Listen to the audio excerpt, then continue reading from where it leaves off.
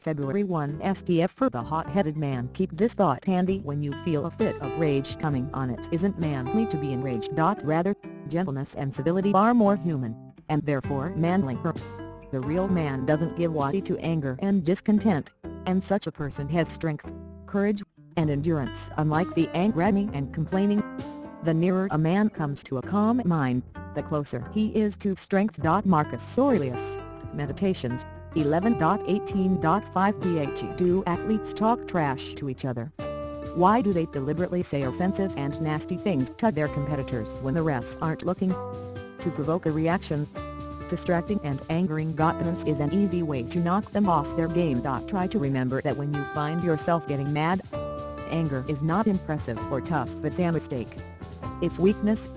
Depending on what you're doing, it might even be a trap that someone laid for you. Fans and opponents called boxer Joe Louis the ring robot because he was utterly unemotional. His cold, calm demeanor was far more terrifying than any crazy look or emotional outburst would have been.